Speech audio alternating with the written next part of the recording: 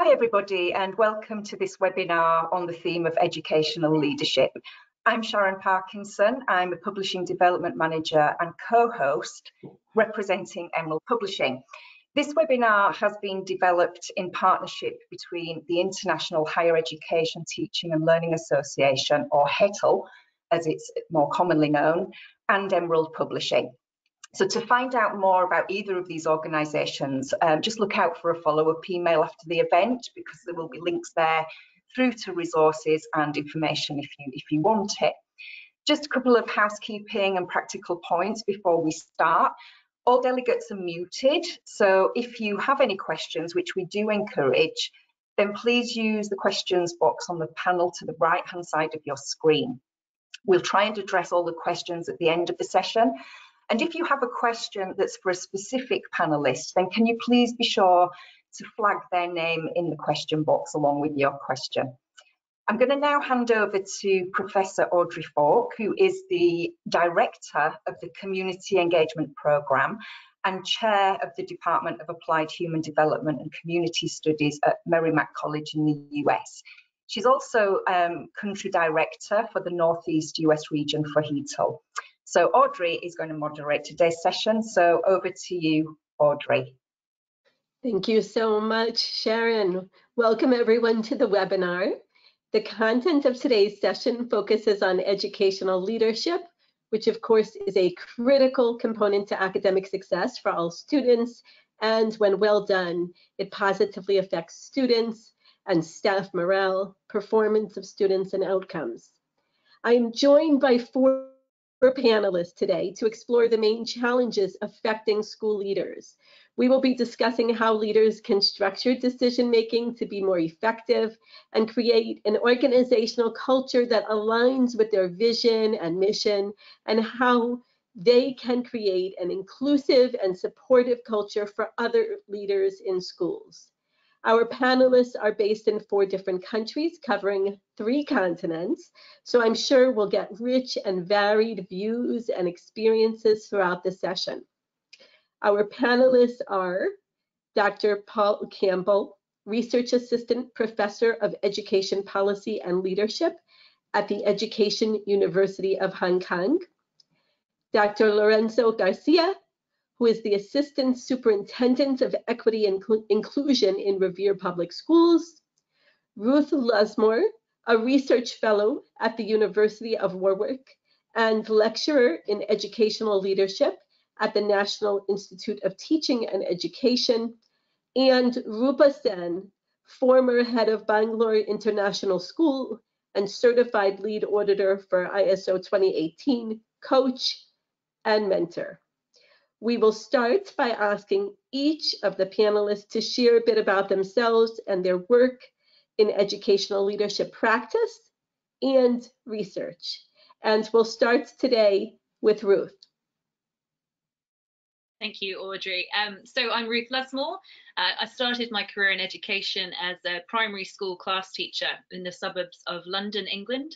And I was fortunate enough to be quickly taken under the wing of school leadership and get into the senior leadership team. So from there, I became a deputy head of a school in central London, and then spent 5 years as a head teacher of another school in central London, an all-through school with 2 head teachers.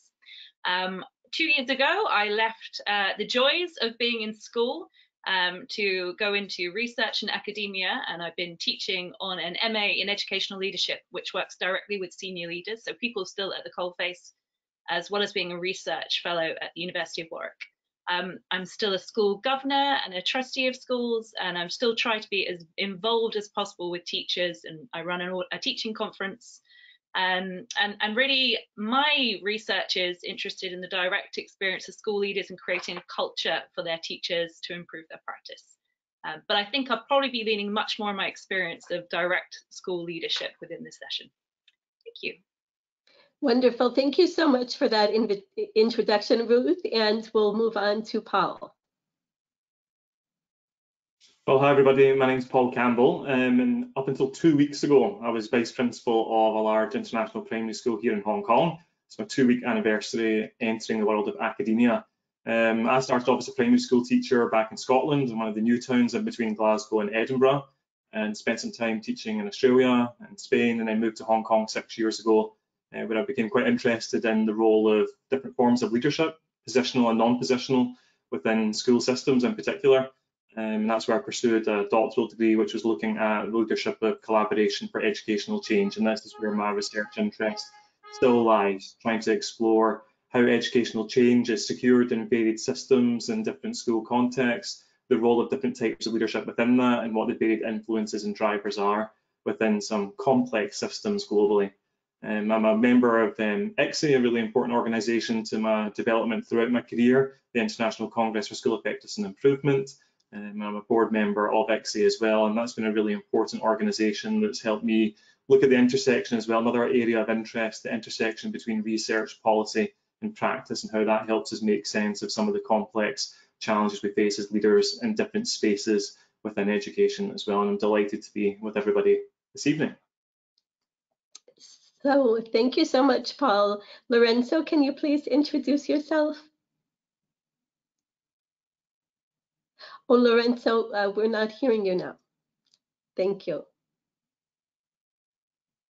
Hi, I'm Lorenzo Garcia. I was born and raised on the islands of Cape Verde, a small country located west of Africa.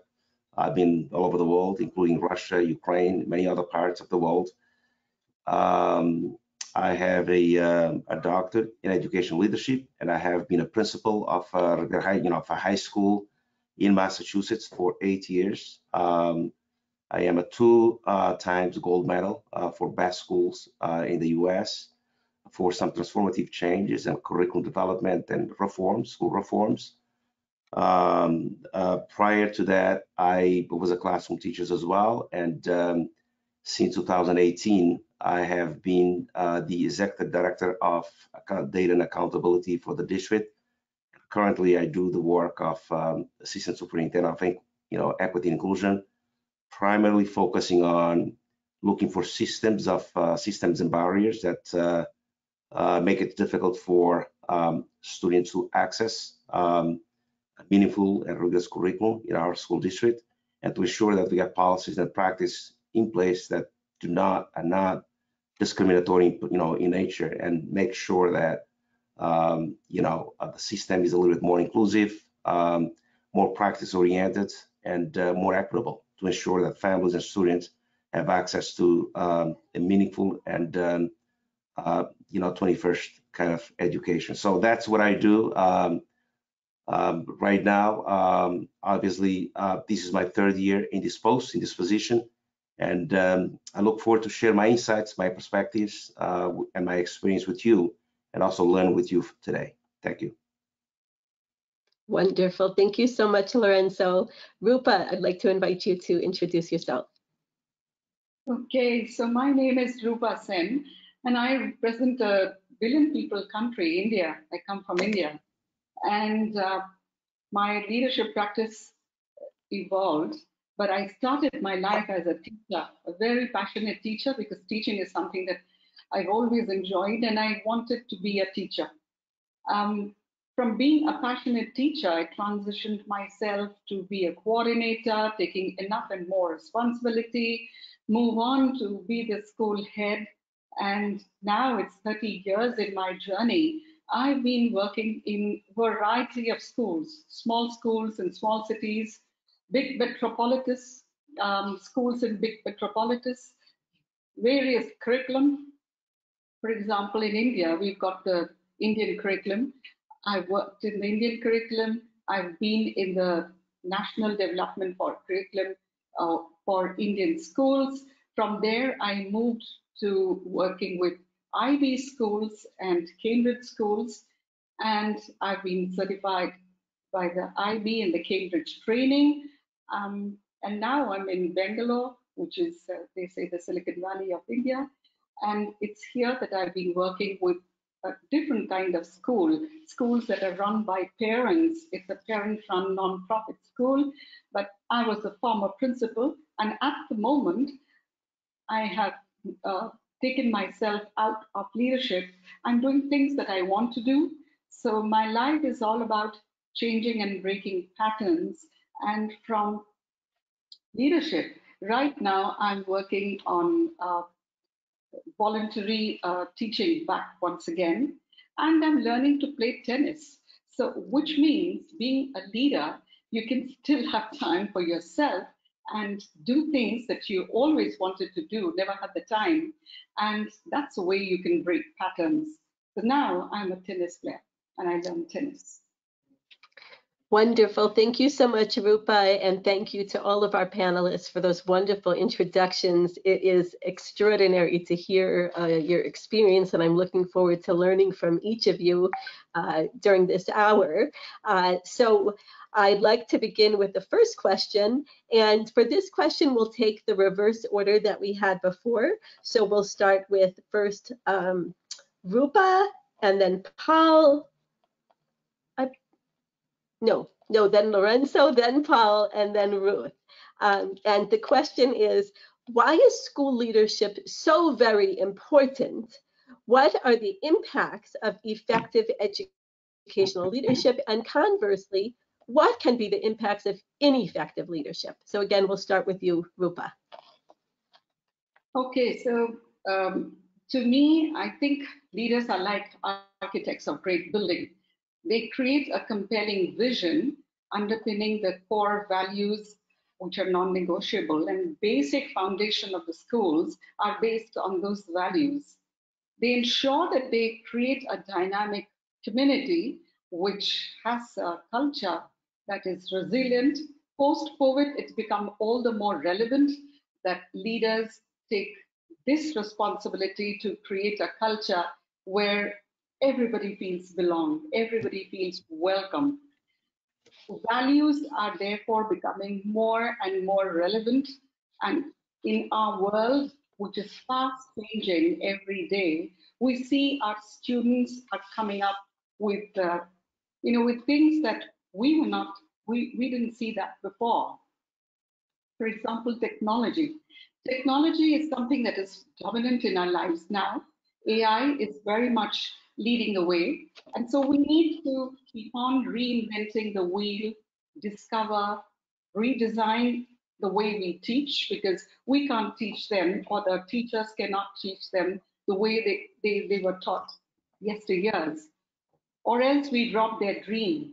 Today's children are very different from what we saw when we were young and even the past decade. So to me, it's the leader is very critical, very pivotal in building up the foundation of this huge building. And if you ask me, what's an effective leader? Who's an effective leader? An effective leader will definitely have a compelling, clear vision, a clear path where to go, will definitely be motivating and inspiring the team, because that's the big picture that everybody's looking at. And you need to be a team player to be an effective leader, because in today's world, again, I repeat, post-COVID, people, the emotions of people and children and parents are becoming very, very important. So you need to be more of a people's leader to be effective. You need to give weightage to understand people's emotion and do things that matter them most. I'm a school leader for K-12 school. We've been looking at the child's interest. Yes, the child's interest is important. It's equally important that we look into the other segment of the community, which are the teachers. So an effective leader will have a healthy balance between every other responsibility, make sure that the school is pressing forward with innovative technology, creative way of decision making, resolving problem and not letting them brew, because the moment you push them under the rug and the decisions are delayed, it leads into ineffectiveness of leadership. Thank you so much, Rupa. Lorenzo, we'd love to hear your response. Sure. To me, an effective school leader is someone who embodies the values of the community, sets the vision for the school, and understands where teachers are coming from where different stakeholders, not just teachers, but also parents, students, particularly in an environment where you have different perspectives, experiences, colliding with each other. Let's face it, schools by by the essence, in other words, by the very nature of what the organization is all about. Sometimes I say this, and sometimes people get a little bit upset, but I will tell you that school is a place of political contestation. There's no doubt about it. You will find teachers from different backgrounds, different perspectives, with different values. You will find students with different perspectives, values, perspectives, and parents, and so on and so forth. So as a leader, you need to be able to navigate those differences and to ensure that everyone is included in the decision-making process. There are times that you set the tone, no doubt about it. You are the leader. But ultimately, setting the tone alone will not do the trick. You really need to bring people along and make sure that vision transforms into reality. So to me, there are 5 distinct principles of leadership that I strongly believe in. One is being a leader who is a culture builder. You work with teachers, you work with families, you build a culture that really respects everyone, takes everyone's ideas and perspectives into account. Obviously, ultimately, you are the leader. You take those things, you mold it in a way that will make sure that people feel welcome and they feel supported as they do their work. The second principle of leadership is it's basically they are kind of interdependent, which is empowering people. You need to ensure that people are empowered. Don't come out as a professorial or somebody that really knows everything. You really to be in the trenches and delegate responsibility and trust people in the process. Trust is such a thing that if you don't have in a school, then you might, you need to work on trust so that people really can believe in you, what you're telling them, and do the work in an effective way.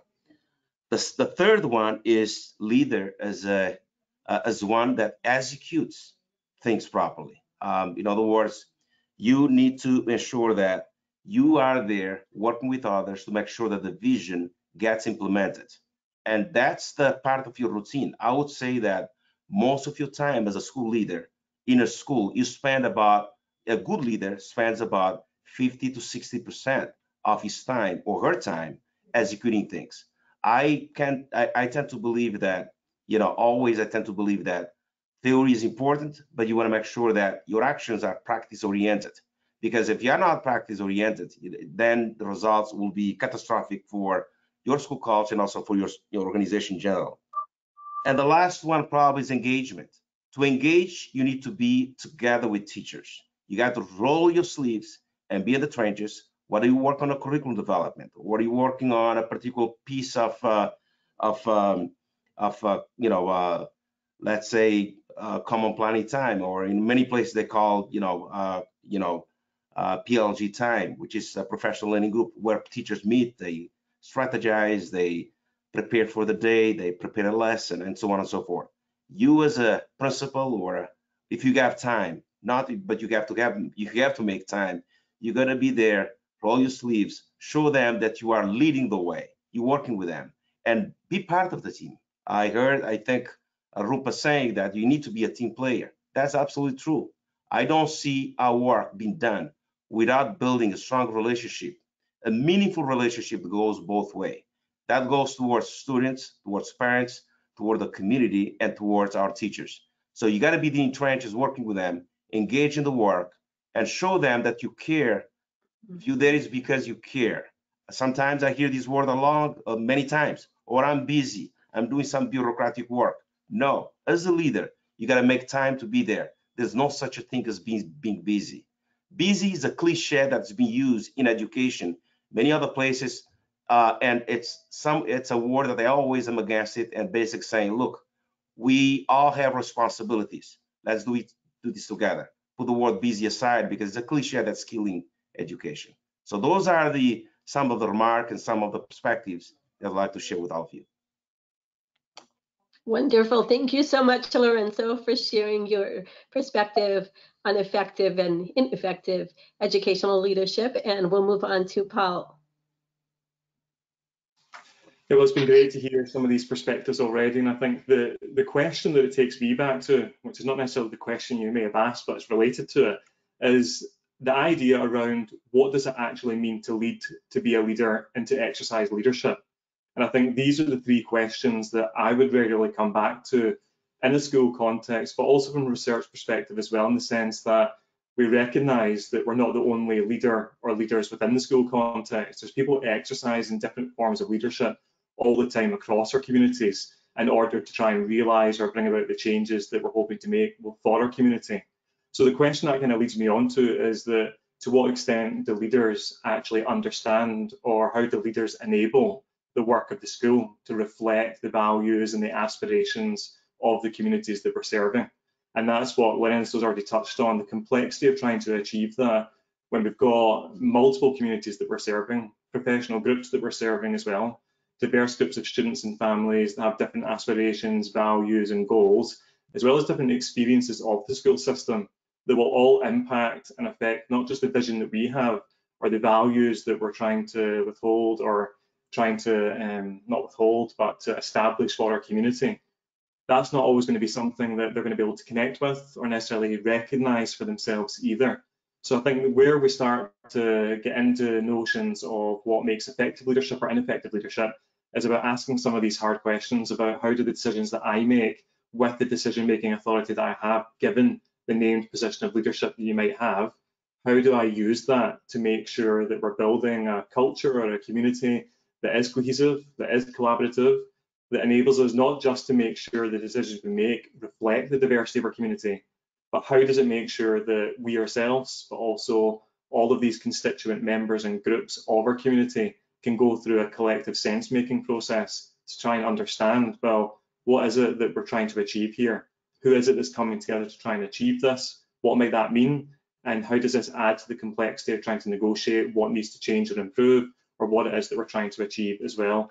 And I think that this is where the role of all leaders within a school community is really important, whether it's our student leaders, whether it's the principal, whether it's our families that exercise leadership as influence or leadership as a relational practice in lots of different ways in our community. They all frame the work that we do within a school. They all frame the decision-making processes, the possibilities of what come with the work that we do, and what outcomes can result from it. They also, I think, are community builders. Someone once said to me about how every member of a school community is an architect of the school culture. And I thought that's so interesting, but can you imagine working with 900 architects building one community? And that's something that'd be hugely problematic and hugely challenging.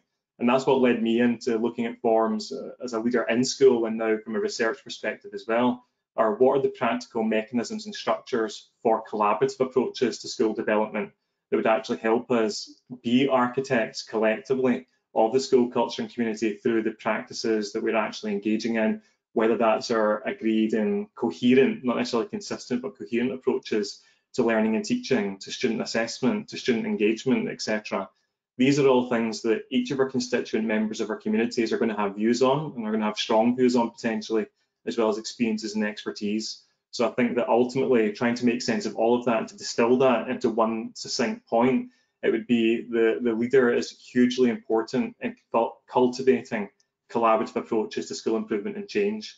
And how they do that is through supporting different sense-making processes across the community, so they understand the different knowledge that exists, the experiences that are there, but how we use that to actually achieve something great for the school community that we serve. Wonderful. Thank you so much, Paul. Ruth, you're on. Thank you. It's difficult to follow all of that really comprehensive answers we've got there. So I'm just going to try and summarize from my own experience what it's like to work with effective and ineffective leaders, maybe just to think about it from that perspective. So where I've been fortunate enough to work for effective leaders, I think you can almost sense within the building a sense of, there's a calm purposefulness, you know, there's a real kind of sense of we know where we're going as a community, through a vision which the others have spoken about, which is really clear, but it's not just one which is written down or your motto or you know, a little slogan. It's something you see in the daily interactions between staff members, between staff and students, between staff and parents as well. I think it comes through in the way that leaders think about the design of their building and how is the building going to work for us. It's in the design of the day-to-day curriculum that's being delivered, not just the content, but, you know, all those little bits which allow you to build a vision for what you want as children. So it's kind of focusing on the big picture, but also on that minutiae, which makes the school their own. I think for me, effective leaders have always been the ones who are really display really keen emotional and social intelligence. They're really able to adapt their style depending on the context very quickly. They often have a sense of calm in themselves as well when they're effective, so that when there are those challenges, which in schools they come often and they come without any warning, they can handle it and they know that they can trust their staff too. I think also particularly a lot of you picked up, how do people relate to their school community? For me in particular, where I worked in London, building positive relationships with their parents and the parent community, which, you know, lots of them were living in very challenging circumstances, and relationships with schools weren't always formed from their own experience on positive basis. So how do we build relationships with parents so that we're working together as a team for the children? One thing I remember, just very small things like a leader I worked for was always on the school gate every single morning, every single evening, rain or sun or snow, and mainly rain in England, mainly rain. But that kind of connection with the community to make sure they're having those positive interactions with parents, with the children, smiling welcome, make a huge difference. I would also say though, I have been fortunate, and I do mean fortunate because I think I've learned a lot, to work with and for ineffective leaders. And I think you can learn a huge amount from them. And where I've seen ineffective leaders, it's where I believe they've succumbed to the pressures on them of the external systems, whether that's around accountability or their concerns around budgets, or the fact that they're perhaps a little bit disconnected from the experiences of their teaching staff. Perhaps they haven't been in the classroom and out and about for a long period of time and don't really realise when they say, oh, just another thing, what that means for the teachers and what that means for their workload as well. So I think sometimes when I've seen ineffective leaders, they seek results at the expense of thinking about reflection on their goals, at the expense of their well-being of their community, and in the worst cases, at expense of their moral compass as well, and can behave in unethical ways. And at the very worst, I've seen ineffective leaders drive teachers out of the system and fail to really serve their community. So I think ineffective leaders, not great that they're there, but when we see them, we can learn a lot from them, and it can shape how we, and when we become school leaders, change our practice. And I'll leave it. Thank you so much, Ruth. And I want to thank all of our panelists for your responses to this question. Lots of themes we heard over and over. Certainly, we heard the theme of creating a culture and really being very intentional about developing that culture all throughout the school context. We heard a lot about listening to the various stakeholders or the mini communities within the larger community of the school, and not just listening, but also building the leadership capacity of all of the individuals that are part of the school, and really empowering everyone who is within the school to co-create the culture and the vision and the excellence of the school. And also recognizing that that also involves a lot of diverse perspectives and conflict, and navigating through the differences and through the conflict to come to where are the commonalities and where is the shared experience and the shared vision and expectations for the school. And that ultimately, as I think Lorenzo said, that comes very much down to trust building. And so thank you all. I know I didn't capture everything, but I think those were extremely insightful responses.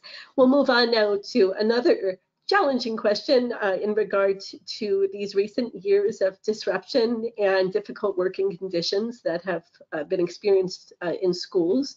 Education is arguably in a state of crisis, with high staff attrition and burnout among teachers and school leaders.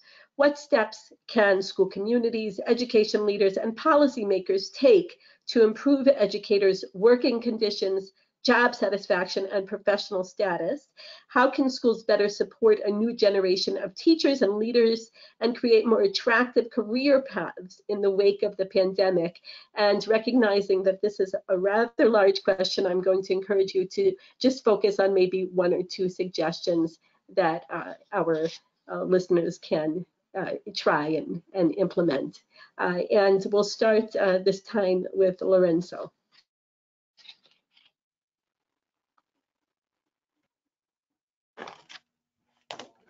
That's a very good question, and actually, I'm glad you asking that question. That this question is part of the list of questions that we want us to focus on. So, yes, I believe that an effective leader is the one who adapts to new reality.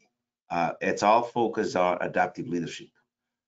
Prior to 2019, I'm gonna just talk about my experience. I'm sure that each context is different, each country is different, but prior to 2019, we would hire teachers. We would bring teachers in our school district. They would be extremely happy. I'm joining this and that.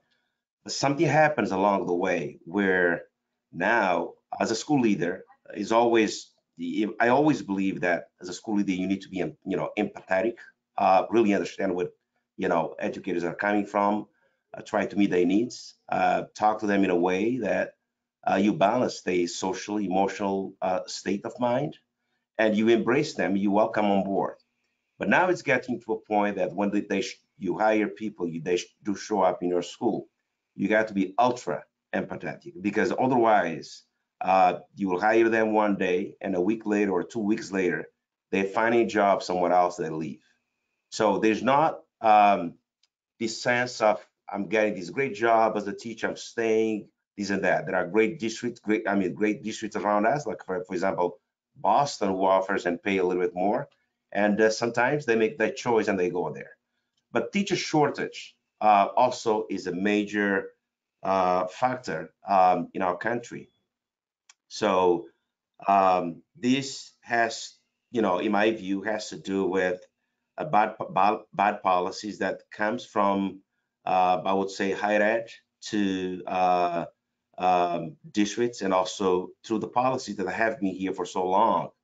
That I'm not sure the policy is too intentional. It was never intentional. You hire people, whoever comes on the net, you hire them, you put them in school without really understand the demographic shifts in our school district.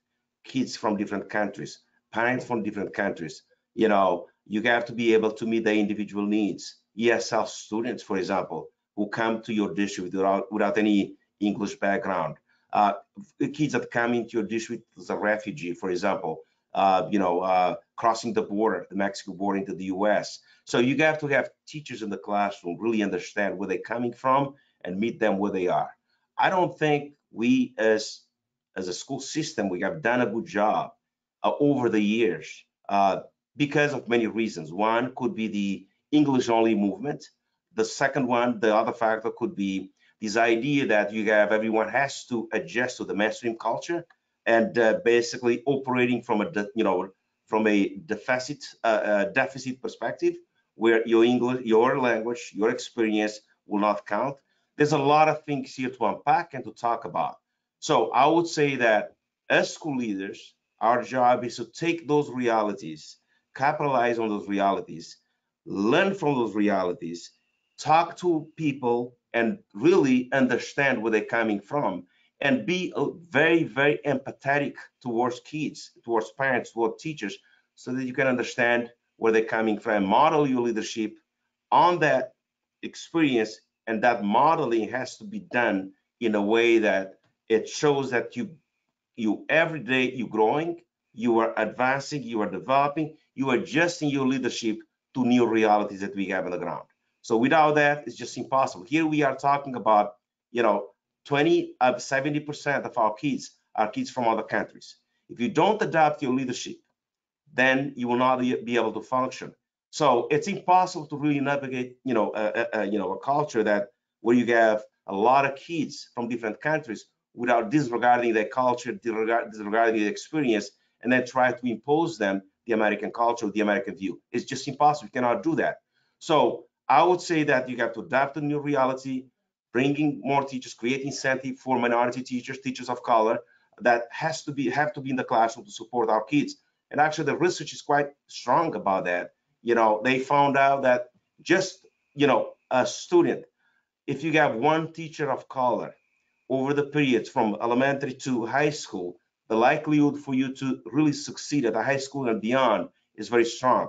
And they did just the same research indicated that a student who had at least 2 teachers of color throughout his or her entire trajectory in education, all the way up to high school and beyond, you know, had a very successful rate in terms of graduation after high school. So it's quite evident because obviously, you know, the teaching force is not diversified. And unfortunately, we don't have the teacher capacity to respond effectively to teachers of kids of color and other minority students. So those are the things I'd like to share with you. I'm sure you got some of those realities in your country and your, you know, in your context, but this is coming from what I see, what I've done, and the trend that is out there in the field. Thank you. Thank you, Lorenzo. I would love to have Ruth respond to the question next. Thank you. Yeah, this question really hit home for me. I left school leadership just after the pandemic, and certainly I don't think I realized until I did leave my job there that actually I probably was burning out as well during that, with the time that needed to recover. England has a real problem with workload and burnout, and even before the pandemic we were losing teachers and school leaders at a really high rate. Teaching is not seen as a job which is sustainable over a career for people, certainly not until retirement at the moment, and that for me is really problematic. And it's such a shame as well, because there has been some brilliant work going on in England around instructional leadership, focus on evidence-informed practice, really trying to develop our teaching practice here. But all of that is being lost as schools are spending their time at the moment firefighting social issues due to just chronic underinvestment in the types of services which support children and families. Schools really are the last place of resort, because they're the one place where children have to go to in the community. So it's in schools where we're not just trying to deal with teaching, we're also trying to deal with all those social issues. I think we've seen, again, you know, there's been cuts in other services, but there's been cuts in teaching spending as well in the education system. And that directly impacts not just the students, but the teachers who are left. And I think one of the things we have to be really careful about is the kind of narrative, which I think is quite dangerous, about these hero teachers who are always going above and beyond their job role, despite the difficulties. I do think we have to start as school leaders pushing back on that and saying, hang on, this isn't sustainable. We can't all be heroes the whole time. This needs to be a sustainable job. You can't address instructional issues when your house is on fire. You just can't. So I think at the moment, for me, the big issue is continuing to use our unions to fight for better pay and working conditions, but for school leaders and educational leaders to be talking about and making noise about the unrealistic expectation on schools and why we need investment in wider services in society. Because if you can address those things, school leaders and teachers can spend more time on instructional issues, on not just having to catch up and you know, really investing in professional development of the staff. We just don't have capacity to do that at the moment. So for me, it's sadly around money, and investment in services is a big issue. Thank you so much, Ruth. Rupa, I'd like to invite you to respond to the question. So for me and the country that I come from, we are seeing slowly that teaching, once that was a noble profession, is weeding out. And just like as Lorenzo said, we need to readjust to the new reality. We see that the young graduates are not interested in teaching anymore.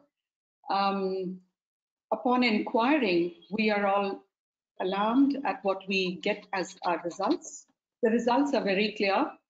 We need to overhaul the whole ecosystem in our school if we need to attract talents, good talents that are going away for corporate jobs, for whatever be their calling. Now, we tried with better pay. That didn't work because teachers are very clear. Better pay is not exactly what they're looking at. So what are they looking at? They're looking at a purpose that is compelling for them to come to school every day. They're looking at a culture in the school where the workload is balanced well, and it's not a way where one teacher shoulders the responsibility of 3, and at the end of the day, she's got no work-life balance. They're looking at a school that gives them enough professional development, empower themselves, and the school policies should be framed in a way where these young graduates and the middle-aged teachers are, they need exposure, they need to go out, they need to be there with their colleagues, networking and collaborating and sharing of ideas. Now that gives them a kind of validation of their skills, making their presence felt outside the school, which often, I'm sorry to say, we can't afford because, going out for a day for seminars is fine. Normally, after this pandemic, the school leaders would prefer you do it online, that's it. But they don't like that. They would like to meet colleagues outside, understand what's happening in that part of the world, and get back with a different sense of purpose. So in my mind, I think the burnout in our country is more to do with an imbalance in the workload and a purpose to which they're unable to connect. So we need to repurpose, rebrand this education, teaching as a wonderful profession. It should not be considered the last option that somebody didn't find. Young men and women, they are just not bothered. We try to bring them in. They're not bothered because of these reasons. Even when the school doesn't have an 8-hour shift, we come early and we leave early. Regardless of the system, the policies and the overhauling will have to change to adapt the new reality. And the new reality is that people are not always just running for money or more money can lure them. It is the other factors which requires to be connected with their soul. And the burnout aspect of the school has come around more prominent post-COVID. Because post-COVID, we all know how much we suffered physically, mentally. So schools must be mindful when they set the timetable for the day, when they have their accountability raised, and ask more with very little. I mean, when I say little, it's resources basically. And we ask that you need to finish this and you need to do that with this paucity of time and paucity of resources, and yet be a rock star. That's asking too much, because the teacher, after all, is not a robot, it's a human being. And human being will definitely have their human challenges, moods, emotions, which the schools sadly do not quite take into consideration. So the school that I worked, and I just left now last year, we introduced something called mindful meditation, just to give them this time out, that you get burnt out, you get so much ruffled.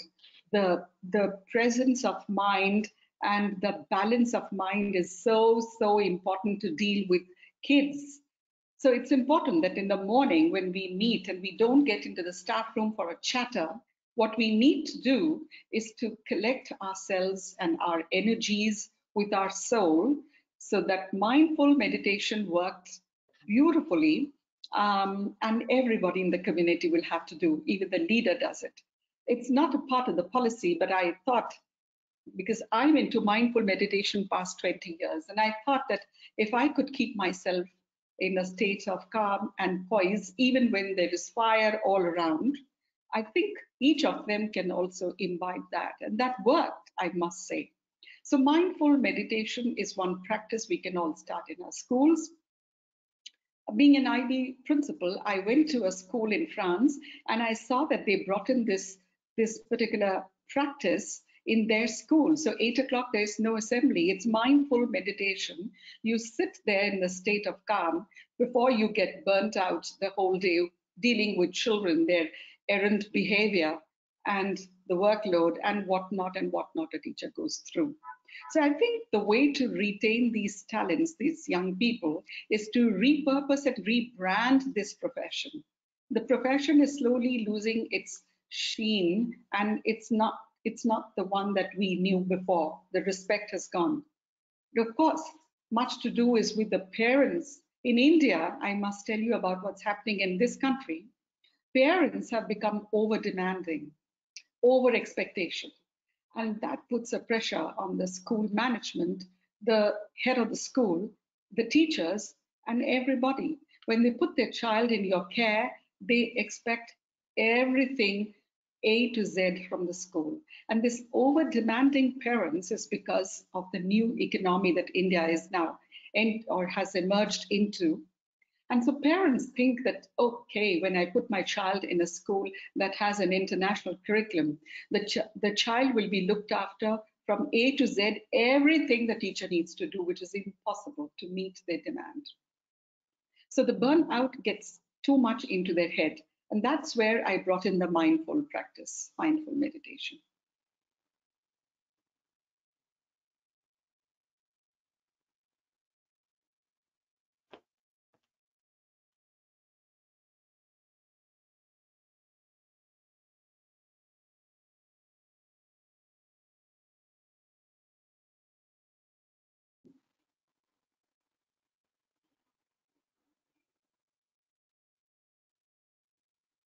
Okay. Thank you so much.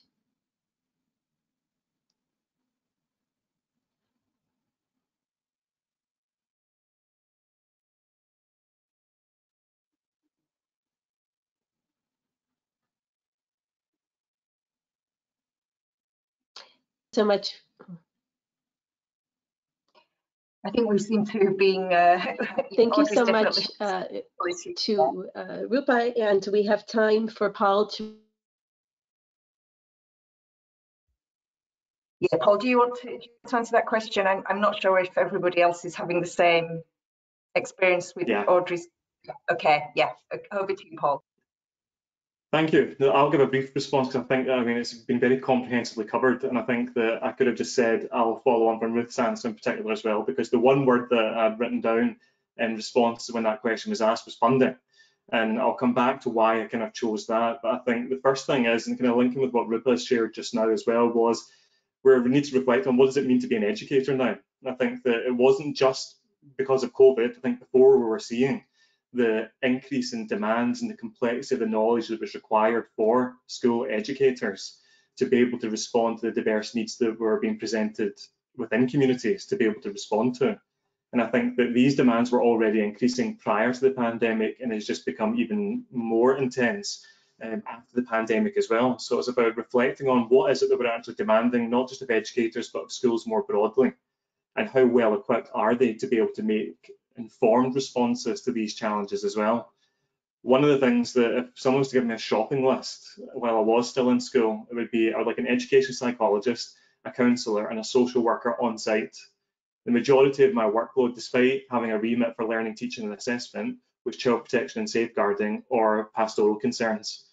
And by having the support of an education psychologist, a counsellor and a social worker on site who are recognised members of the community, it would enable us to respond to the needs that our students are presenting or the needs of our community in a much more efficient, effective and meaningful way, but also in a way that's reflective of the complexity of the needs that our children and young people face.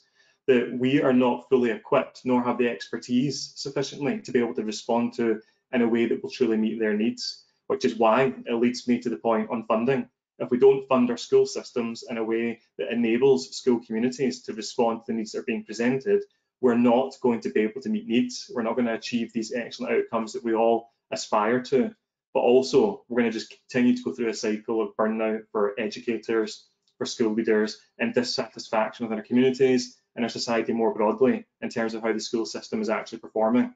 But it does take us back again to that question I think every panelist has asked so far about what does it mean to be an educator? How does the job of being a teacher or a school leader enable individuals to connect back with a broader sense of purpose? I think the majority of educators, if they don't necessarily go into the profession with a moral purpose or a sense of duty, they develop it over time. But to what extent does the job actually enable them to fulfill that sense of duty or that moral obligation or the values that they live by? Frequently you speak to educators and teachers, and the thing that they talk about is the fact they want to contribute to society. They want to make things better for the community that they're serving.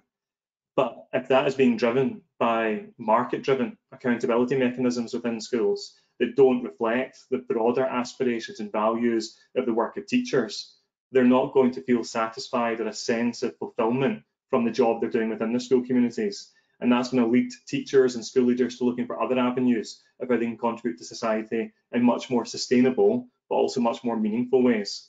So I think we have to look at how the processes of not just accountability, but how we verify the success of work at schools is actually done within systems. And you'll frequently hear, and I've heard lots of times, system leaders at different levels of systems saying it's not about systems, it's about the practice that's happening in school communities. But I would always challenge that.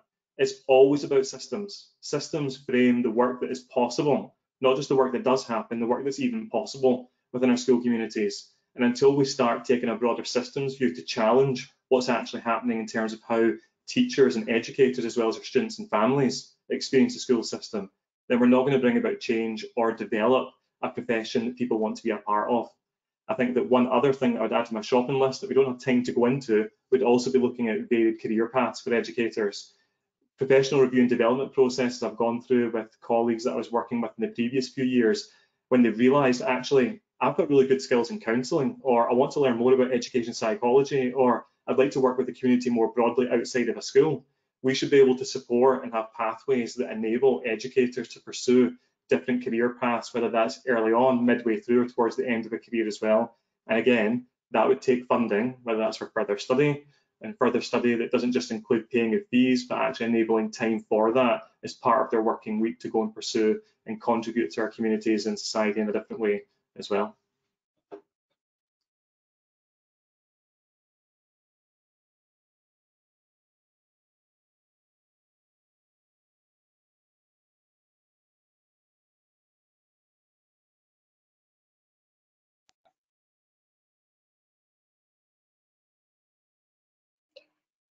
We can't hear you, Audrey, I'm afraid. So, you can keep on trying to join, and then I'll just keep things moving forward. So obviously we've got 7 minutes left. Thank you everybody for answering that question, which was a huge question. I don't know that we could have probably spoke, all day about that one, but we've got 7 minutes left. So we do have a couple more questions, and I think it's going to be quite difficult to get through both these questions with everybody answering.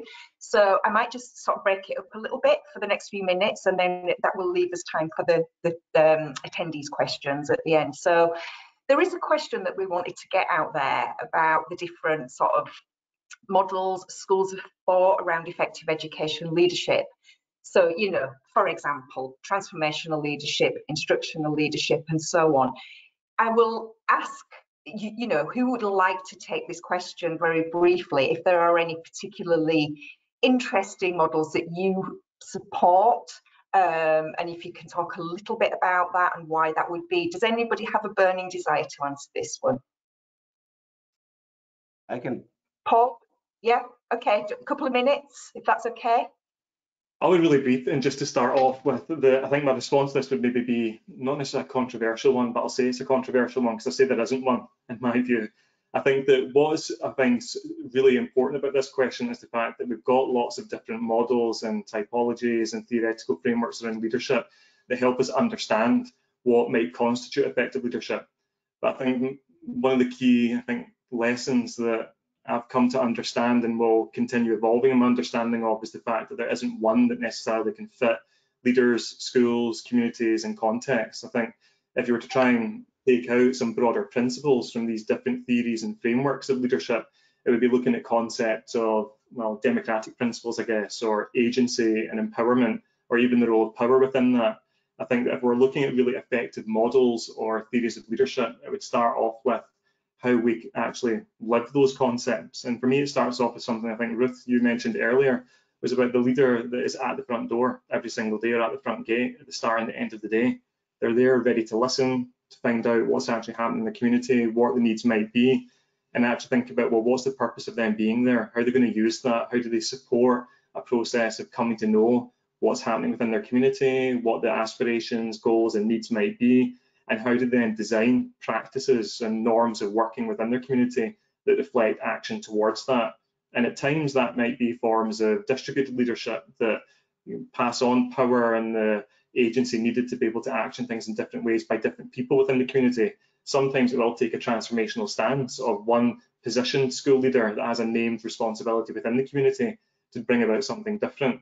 But I think the real effective and meaningful approaches to leadership that could be exercised by many leaders in the community is someone that can take time to understand, what do I want to achieve, what do I value, how does that connect with the community that I'm serving, and then how do I bring that to life through the practicalities of what we do as a school community every single day.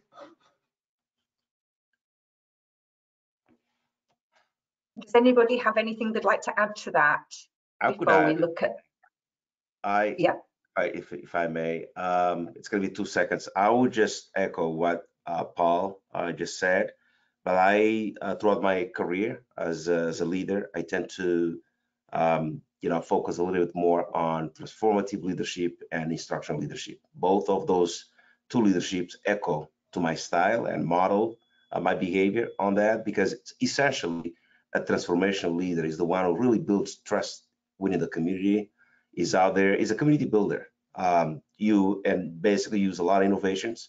You're there supporting your people, you are charismatic people, you build relationships, and then you move your agenda forward. I think I also believe that you need to be instructional leader. You need to understand the curriculum development, how to develop, how to prepare teachers, how to build teacher capacity, how to support those who are day in, day out, they are in front of the kids.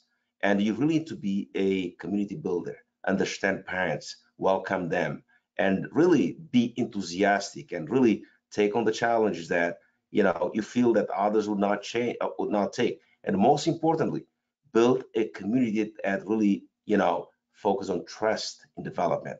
That's the most important thing. If you are not a trusted leader, nothing gets done, and your work, your vision will fail. That's for sure. So I tend to model my style of leadership on those two characteristics, or two principles, or style: transformation and instruction. Thank you. I am really conscious now that we've got 2 minutes left and that we also have questions from the panel. And one other question that we would have liked to present to the panelists, but what I suggest we do is I will gather the thoughts from the panel on the final question that I would have liked to have asked today, and we can circulate that in the email to all the registrants afterwards.